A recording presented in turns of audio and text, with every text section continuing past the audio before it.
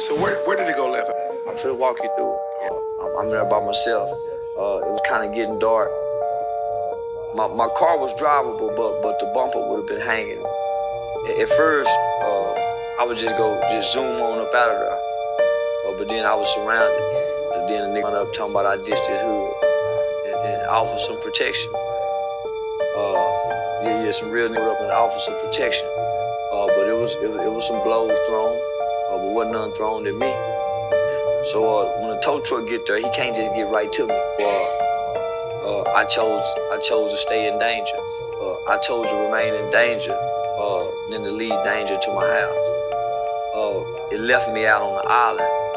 So where the nigga who protected me, I didn't have that protection for like 5-10 minutes.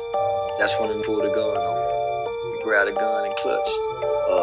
I started trying to talk to the psychological position.